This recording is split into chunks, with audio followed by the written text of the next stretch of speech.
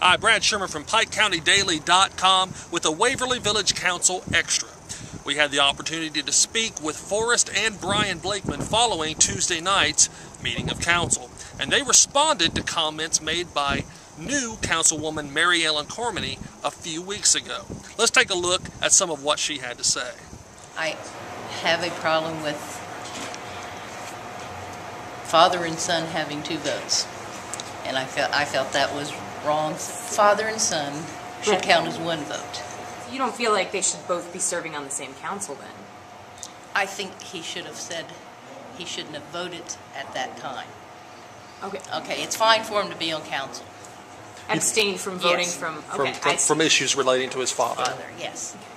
Now, let's take a listen to how the Blakemans responded to those comments, beginning with 5th Ward Councilman Brian Blakeman.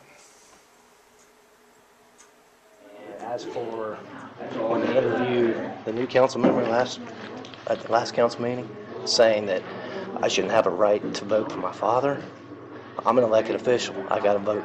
Just so, what makes the difference between me voting for my father or as Patterson nominating, seconding his own nomination?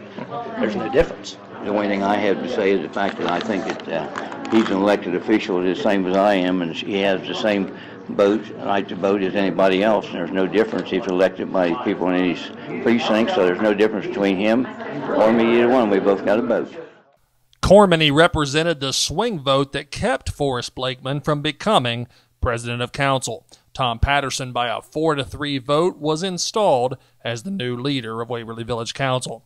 Keep an eye on PikeCountyDaily.com for the best in multimedia coverage of Waverly Village Council.